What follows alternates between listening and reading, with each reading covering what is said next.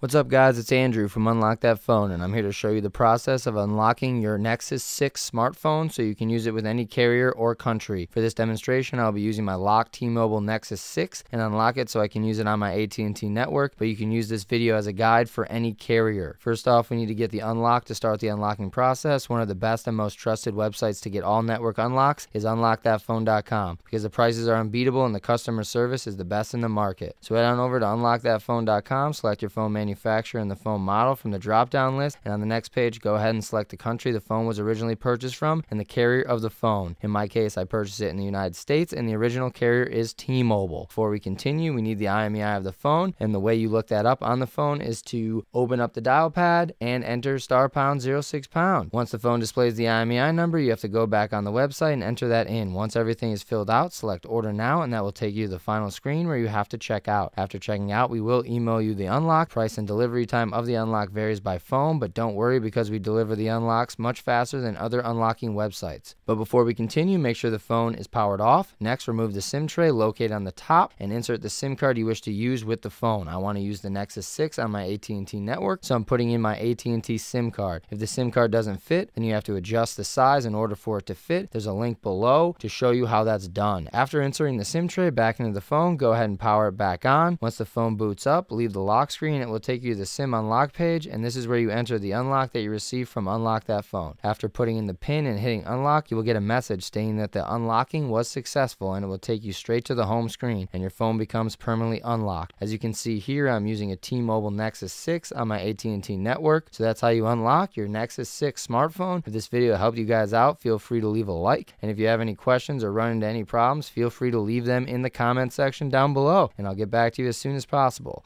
Thanks for watching.